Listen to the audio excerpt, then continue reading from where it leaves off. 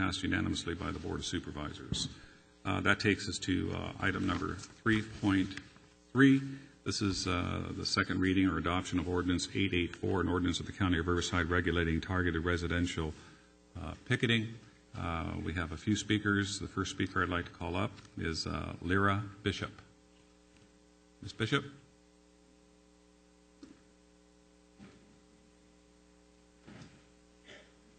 And if you would also please state the city that you're from. Hi, good morning. It's just my luck to go first. Okay. Thank you so much for hearing me. I'm not really that prepared because I wasn't sure if I was going to speak today or not. I was here on the 9th, and I know that a lot of people were very emotional about the whole issue and whatnot. Where are you from? What city? Oh, I'm sorry. I'm from Paris.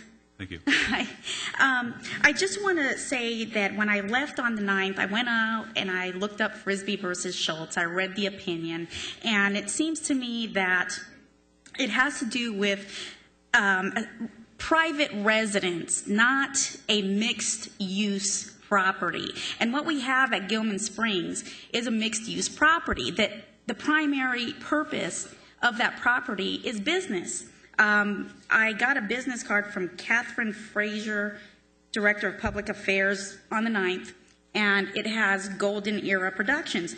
That's not a residence. It's a business. The secondary use of that property is residential. There just happens to be residences on the property. I think that a lot of emotion went into this ordinance. I would ask, especially Supervisor Buster, to reconsider your position. I have no affiliation with either side. I was a protester at the David Allen Dokich protest, as most of you know. That's why I'm here. I think this is a First Amendment issue, not a freedom of religion issue. I would ask that even though I believe you guys are going to adopt this today, that you just think about it a little bit more. Frisbee versus Schultz had to do with an abortion clinic. The doctor did not perform abortions at his residence, yet he was picketed there, similar to your situation. I'm on the fence with that. I don't know where I stand.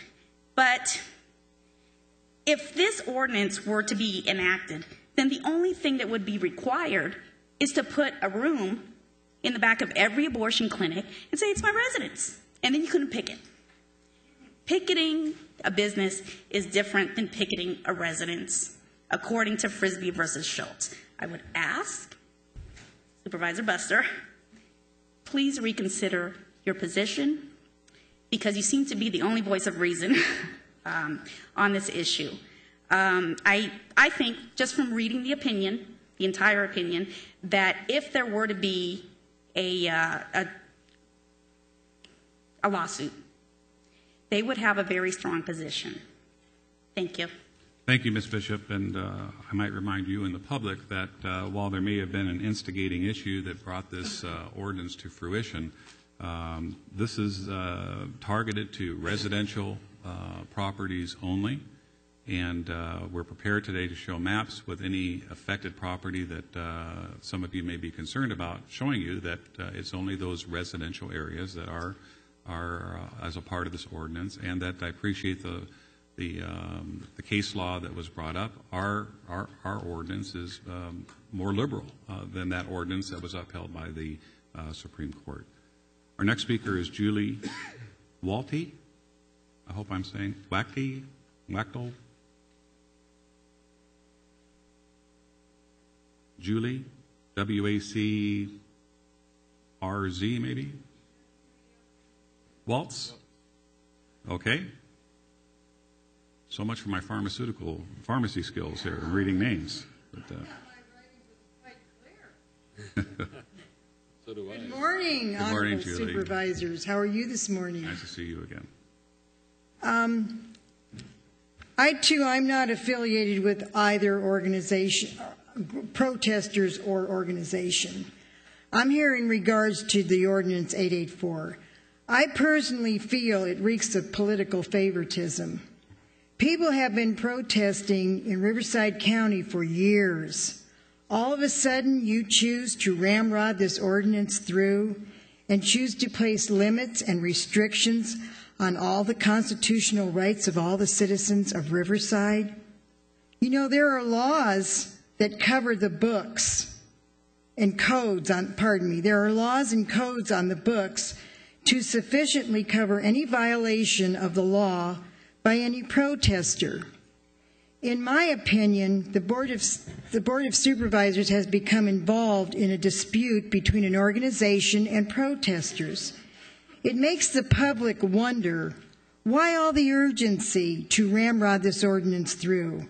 Does some type of personal or financial relationship exist?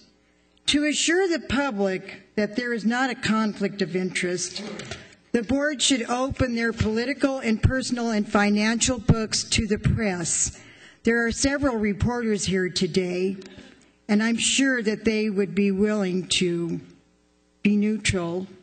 The public needs to know why the urgency. Why limit protesting after all these years? Will we ever be able to join hands and protest in front of a violent, high-risk sex offender's house? What if a high-risk sex offender came into your neighborhood? Will we be able to revise this ordinance or write a new one? The contents, as in Frisbee versus Schultz, will the new one contain a neutral or a content specific? I urge you to reconsider what you're doing. You're stepping on everybody's rights. Please, stop and think about what you're doing. I don't understand the urgency of this. Thank you very much. Thank you, Julie. And just so that the public knows, the elected officials that sit on this board and any other board are required by law to do financial disclosures. So if there are any inferences of financial bias, financial impropriety, it has to be put on our forms, what we've collected, and that is public information. So you can see any contributions made by anyone to any board members that sit here.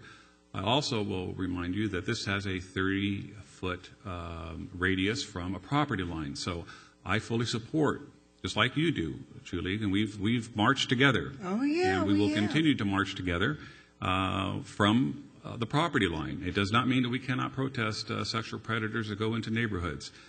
This is just established some limits to ensure the safety and tranquility of those being protested against that may not be sexual offenders, that may be exerting their religious freedom, whether they are of the Mormon faith and protecting Prop 8, whether they are Scientologists, whether they are Buddhists, whether they're Muslims. We just want protections for everyone in a country where you can worship any religion you can without the tyranny. That's true, Mr. Stone, but with all due respect to you, this is still a First Amendment right, and it's targeted picketing. What if a sex offender moved in next door to you and say your home was only 12 feet away from that home? How do you justify a 30-foot picketing? If you read the ordinance, that I go on the sidewalk across the street. So I think you need to reacquaint yourself with the ordinance. But then doesn't that affect the other people on the other side of the street, their right to privacy? Well, the issue is targeted protesting, not assemblage of people. But why don't we just rewrite the Constitution? Maybe that would work. Thank you. Our next speaker is Susan. Please don't clap. Thank you. Susan Elliott, you're next.